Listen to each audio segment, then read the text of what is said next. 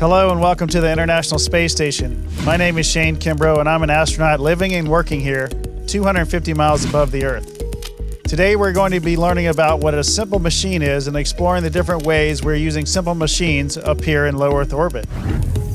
A simple machine is an object that helps us to easily accomplish a task by changing the direction or amount of a force. There are 6 different types of simple machines: a screw, inclined plane, wedge, lever, wheel, and axle and pulley. When we combine 2 or more of these simple machines together, they are called compound machines. Let's dive into the purpose of each of these devices and how we are using them up here on the station. A screw is a simple machine that helps to fasten 2 objects together. Up here we use a variety of screws in order to keep our station intact, especially as we deal with microgravity causing objects to drift around. Here's an example of a screw that we may use on a spacewalk. Inclined planes are a broad range of simple machines that use an angled plane to accomplish different tasks. Down on Earth, you use inclined planes to move things easily, but here in microgravity, we don't need inclined planes to help us move objects. If you look closely at a screw, you will see that it is made up of a rod with an inclined plane that spirals around it.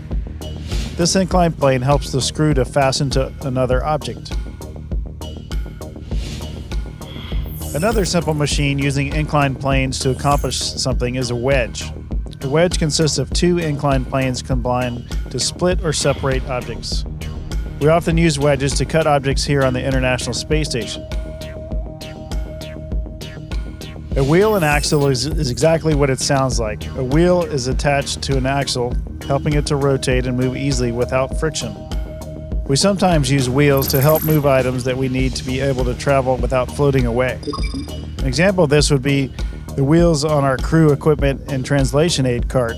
It is attached to a track using wheel and axles for movement, so we are able to use it on our spacewalks without the possibility of it drifting off. I mentioned compound machines before, and our Advanced Resistive Exercise Device, or ARED, is a great example of that. It combines the simple machines, levers, and pulleys to help us maintain muscle and bone density in micro-G. Levers use a surface situated on a fulcrum, or pivoting point, to move an object. Pulleys are simple machines that use a wheel and axle to change the direction of an object. The pulleys inside ARED allow us to set the level of resistance for our workouts.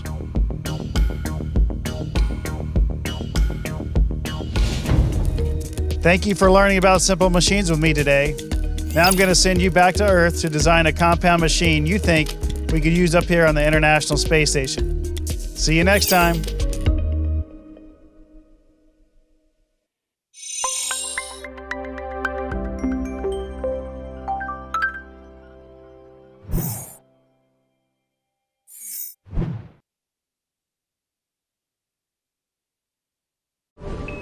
Subscribe for more space.